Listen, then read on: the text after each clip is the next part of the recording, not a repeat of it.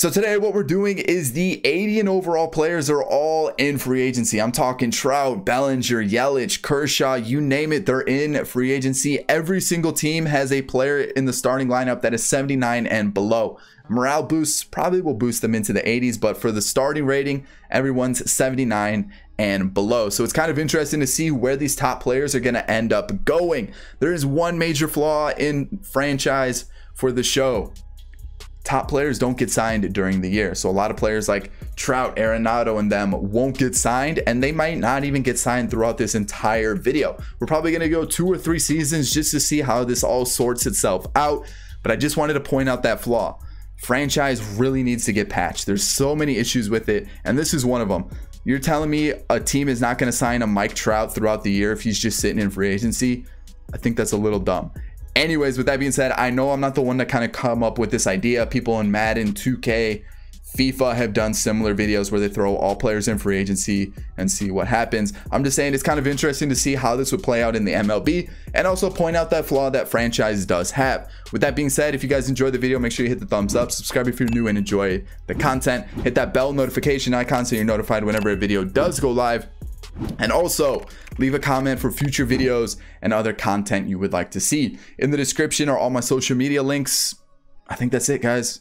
Let's get into this video. All right, so we're gonna leave everything normal. Like I said, we're probably gonna do 2-3 seasons, but budgets, trades are on, all that good stuff. Not forced trades. We're not doing anything crazy like that, but we're gonna leave the CPU to every single detail, trading, signing, all that good stuff. And then what we're going to do is, first, I'm going to show you the roster for every single team. Like I've mentioned, morale boosts may push some players into the 80s, but every single team has 79 or below. So I'll show you guys the ones that are like in the 80s, but every single player isn't in the 80s. That's basically what you guys have to know. No player is 80 or higher. So it's going to be interesting to see how this plays out. Who's gonna sign who's gonna sign where, things like that. If someone does get signed, do they get traded, things like that. But basically, here you go with the teams. Every single team has 79 or below. Morale boosts are definitely pushing players into the 80 overall category. So those are the teams, just to show you how things were played out. Let's take a look at free agency now. So Mike Trout, Nolan Arenado, Yelich, Kershaw. We'll just take a look by position. I guess that would make a little bit more sense, but you guys can kind of see where all these top players are sitting, and it'll be interesting to see how this plays out. I'm telling you, a lot of these players will still be sitting in free agency by the time the first season is over. What we'll do is we'll sim up to about the trade deadline, and I'll show you guys how free agency is looking, just so you guys can get an idea of which players were signed, which players weren't. We'll also go to the completed transactions just to see which players were actually signed during free agency, like while free agents were available to be signed. So with that being said, here we go. What happens if every player 80 and above was in free agency? Let's get started with this first season. All right, so we're at the trade deadline of the first season, and let's just take a look to see the completed transactions and who has actually signed some free agents. So Matt Barnes, Leclerc, Buehler, Bauer, Wilson Contreras, Doolittle, Snell, Osuna. I'm not seeing Mike Trout. I'm not seeing Christian Yelich. I'm not seeing Nolan Arenado, Mookie Betts, Jose Altuve, and that's a huge flaw. You're telling me no one wants Ronald Acuna Jr.? A team like the Cubs here, who their top fielder, their top hitter is a 71 overall. You're telling me they're not going to splash some cash on a Mike Trout, Yelich, Arenado, Mookie Betts, or anything like that? There's other teams that are a lot worse, but I'm just pointing out the fact that, how is this an issue? How are you telling me that through 1 year, no team has signed Mike Trout? I find that just, and it's not even like, I don't get it. That's an issue. So that's one issue I just wanted to point out. Let's just continue to sim through the first year and see how this plays out. So I've decided to sim through the month of August as well as we approach the postseason, and 3 more players have been signed. Acuna is one of them. So is Severino and Sir Anthony Dominguez, but still players like Trout and them are still in free agency. Alrighty, the Padres defeated the Rangers. What we'll do is we'll just kind of go through the season, because I'm more interested to see where some of these top players end up going. Ichiro and Albert Pujols retired. So what I'm going to do is we'll just take it month by month and go through free agency to see where these top players go. I'll be kind of interested to see where they end up, landing. So we got Chris Sale to the Yankees, Nola to the Giants, okay, Doolittle to the Rays, Chapman to the Mets. And before we end up being here for the next 25 minutes, I'll just show you guys as we go by the month. All right, so we're about to head into the regular season of season 2, and we're going to take a look to see where a lot of these top players ended up signing. We're going to go roster by roster so we can kind of check where everybody's at. But first, I want to see who's still a free agent. Justin Verlander, Josh Donaldson, Joey Votto, Cabrera, Turner. You guys can see there's even some young ones, Carlos Martinez, Trevor Williams, and there's actually some players that I would still want on my team now. Votto could be helpful. Jose Abreu could be helpful. Carlos Santana, Zobrist, who else? Scooter Gennett, Josh Donaldson, Turner, Carpenter, Moustakas, Shaw. There's definitely some really helpful players here. You got Simmons not playing for a team. Are you kidding me? Andrews, Semien. Come on. The Cubs have one shortstop in their team and they couldn't dish out the money to get another one. A couple good left fielders, center fielders, and right fielders still available. I don't really understand the free agency system that the AI has in this show. So what we'll do is we'll just kind of take a look at the starting pitchers really fast. I guess we could just take a look at pitching rotation. So this is what the Cubs are working with. You can kind of see it's not that amazing. A lot of players have obviously regressed for sitting an entire year in free agency, but a lot of teams didn't really splash the cash, which I'm finding really interesting. A lot of them probably ended up signing players they already had in their team, which means they didn't have a lot of money to spend on other players. But that's still I just feel like it's really flawed. I feel like there's something that's wrong with free agency in MLB The Show, and CPUs or the AI are just signing random players. I've seen teams have 4 first basemen that are 80 and above. I've seen teams have 10 pitchers that are 85 and above. It's just really flawed, and I feel like there's a better way to do it. So here's the teams. I'm showing you guys what we're kind of working with, and then we'll take a quick look at the lineups just to kind of see where some players have ended up. But a lot of big names are still available in free agency. Luis Castillo went to the Braves. But yeah, Kershaw went to the Nationals. Okay, the Nationals actually got a pretty stacked lineup right there, starting rotation at least. And it's pretty interesting to see. The big thing that I'm most interested in about are these lineups. The Cubs lineups are still pretty bad. VR, George Springer to the Reds. Okay. Any big names here? Baez, Wilson Ramos to the Brewers. Eugenio Suarez, Buster Posey to the Pirates. We got Matt Olson on the Cardinals. Salvador Perez on the bench. Okay, interesting. Lindor to the D-backs. JD Martinez, Mookie Betts. So they made some splashes in free agency. So did the Rockies. Rendon, Bellinger, Acuna. Holy cow, what a team. Vlad is at the Dodgers with Miguel Andujar, Yordan Alvarez, Trey Mancini, Jonathan Scope. So big names there. The Padres look like they've got a big squad starting to assemble. The Giants, not too bad. They got Judge, Soto, Senzel. Okay. Orioles, Paul Goldschmidt, Wilson Contreras. Not bad. The Red Sox are kind of bad. The Yankees, they're okay. Got some aging players, though. Tampa Bay's got Pete Alonso, Derek Dietrich. Okay. Blue Jays are kind of lackluster. White Sox have Benintendi, Eloy, Ketel Marte's on the Indians, along with Yasmani Grandal. All right, so there's Kevin Biggio on the Tigers. Okay. Tommy Pham. Interesting. Giancarlo Stanton and Chris Bryant on the Twins. We got Yelich, Harper, Gurriel all on the Angels. Okay. Victor Robles, Mike Trout is on the Athletics, so he actually signed with someone. Bregman is with the Mariners. Interesting. I'm pretty sure they signed somebody else too, and I don't remember who it was. Bo Bichette sitting in AAA. That's what it was. I remember seeing that they signed Bo Bichette, and that's disappointing that he's sitting in AAA right now. DeYoung, Moncada, Marte at the Rangers. The Astros have a pretty solid team. Josh Bell and Trevor Story was there.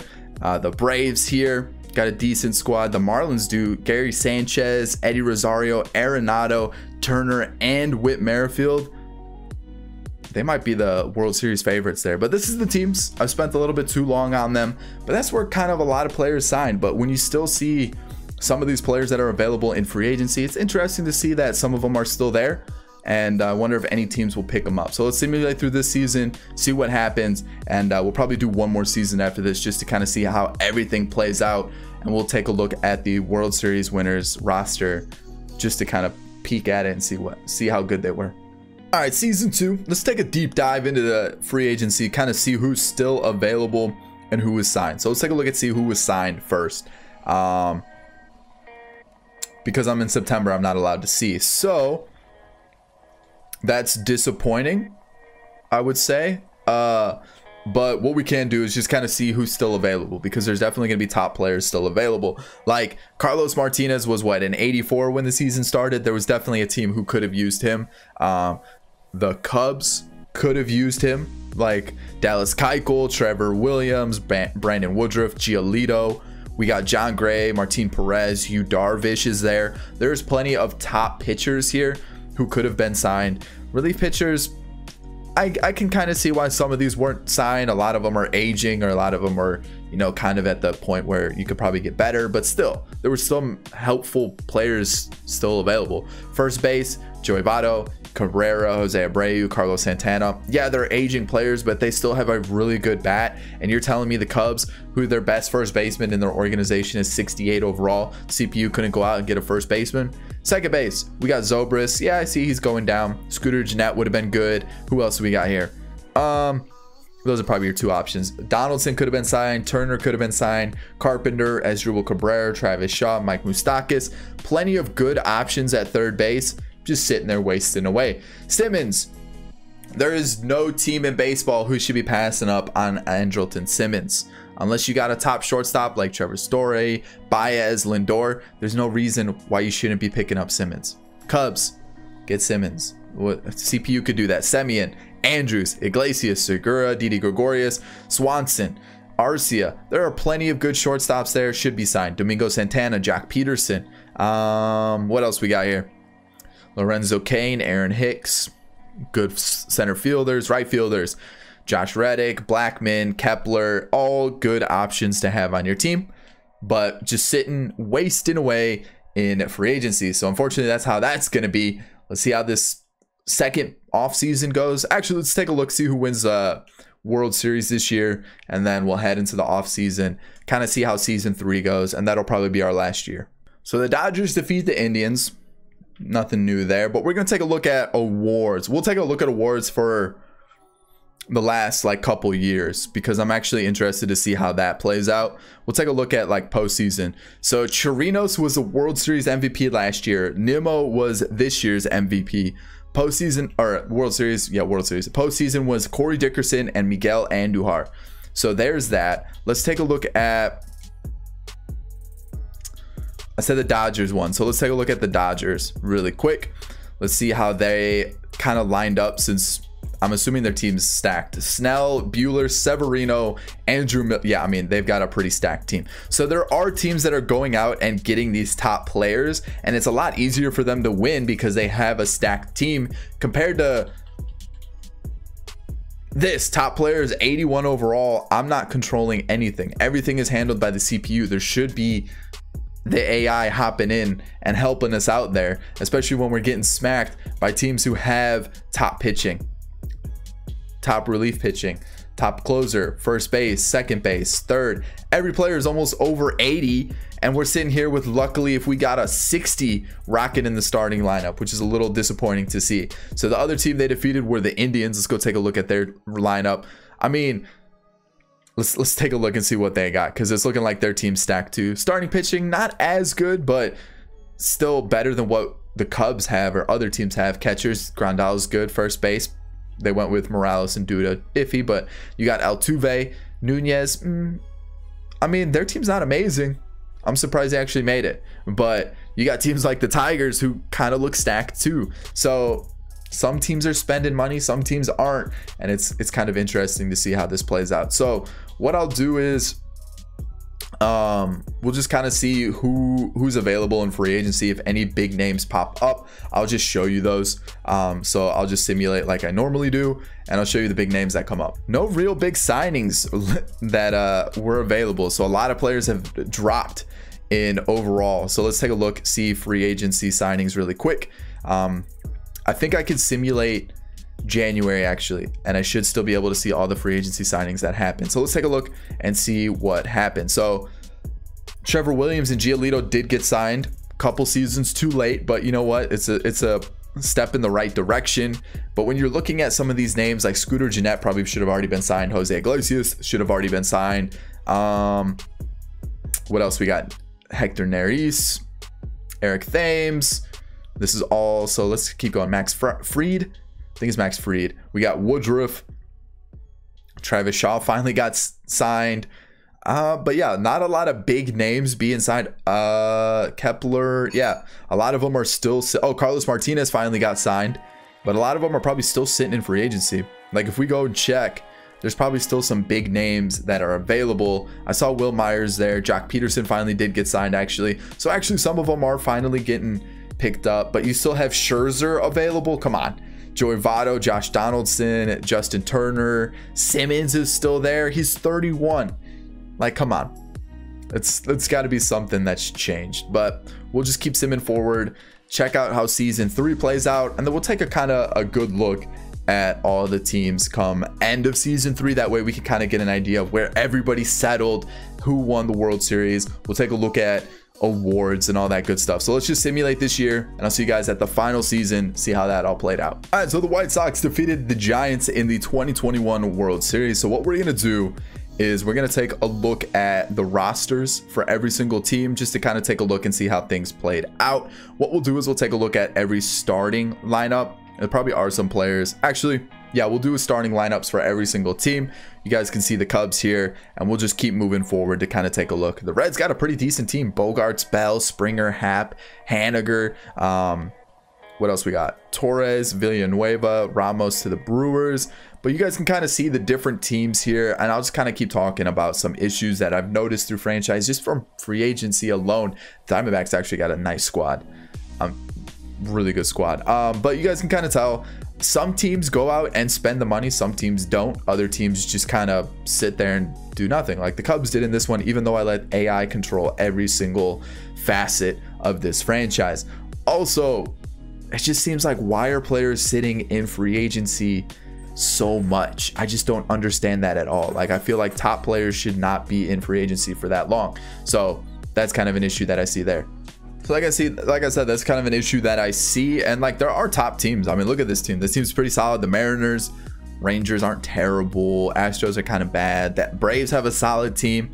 Marlins are pretty stacked. Nationals kind of bad, pretty bad.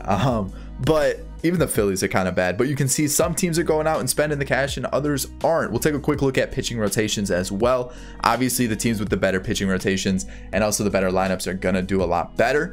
But it just seems like some teams are going out and doing that, and some teams are going out and just doing absolutely nothing. Like, look at this Dodgers lineup, stacked. The Cubs, I think the top pitching player was what, 73 overall or something like that, which is, why would a team that has such a large budget not go out and spend that money? The White Sox are stacked. What else we got here? So other teams are stacked as well, and I just feel like top players shouldn't be sitting in free agency. Like Scherzer was there all year, Verlander, and a couple other players as well. So why weren't those players picked up when they are available for like a 1 or 2 year deal? So if you guys could see, or you needed to pause at any time, you definitely can, just to check out some of these lineups. But let me know who your team has. Like, if you're a Marlins fan, let me know who some of the players you were intrigued by for the by your team's pickup. So let's take a look at the awards. MVP, Luis Robert, and then postseason MVP was Eric Thames. We'll take a look at other stuff. MVP, Olsen, JD Martinez, and Fultonavich. We have Harper, Josh Bell, and Nicky Delmonico. Cy Young went to Derek Holland, Chris Sale, and Garrett Cole. And then we had Kershaw, Severino, and Fultonavich. Batting title is there as well for both leagues. Reliever of the year, you guys can see those as well. Rookie of the year for both leagues. Okay, interesting to see some of those. And then gold gloves and stuff I'm not too interested by. So that's that's kind of how the MLB sorts itself out after a couple seasons. If every player 80 and above are free agents, and some of those players are still free agents, unfortunately. I don't really understand it. There were some really good young prospects that just sat there and no team picked them up. So it's a little disappointing to see. Hopefully MLB The Show can fix that in future franchise, and we'll see how it goes. But I hope you guys enjoyed today's video. If you did, hit the thumbs up button down below. Subscribe if you're new to the channel and enjoyed the content. If you have any other ideas for videos or experiments that you want to see, let me know in the comment section down below. And I hope you guys enjoyed today's video. I'll catch you all in the next one. Peace.